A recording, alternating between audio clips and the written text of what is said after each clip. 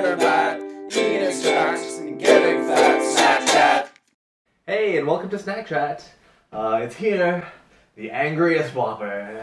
Yeah, I mean, I'm excited because I really like the Angry Whopper, and so the only thing I know of that makes this different is that the bun is Hot sauce bun. a hot sauce bun. So it's Why a it red. has to be this red, I'm not entirely sure, but okay. My guess is they were very successful with a burger that basically was just a Whopper with a black bun, and so they're like, let's keep doing that. Fair enough.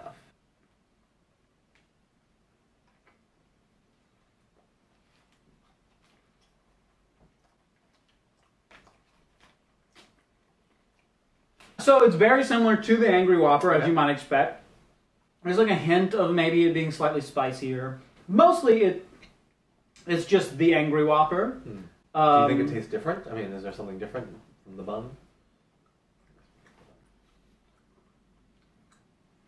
There's like it's a hint of spiciness. There's a hint of like cayenne or something. Mostly it's just the Angry Whopper. Good news, the Angry Whopper is already delicious. It was, there was some spice, there's a bit of sweetness, there's that, there's the sort of grilly flavor of the Burger King patty. The bacon works in it. Yeah. So I think it's pretty good.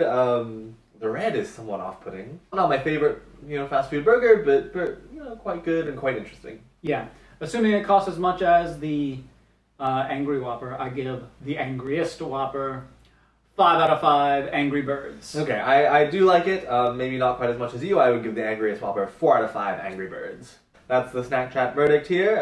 If you've had the Angriest Whopper, please let us know what you thought. Stay tuned for more snacks in the near future. We'll see you then. Bye.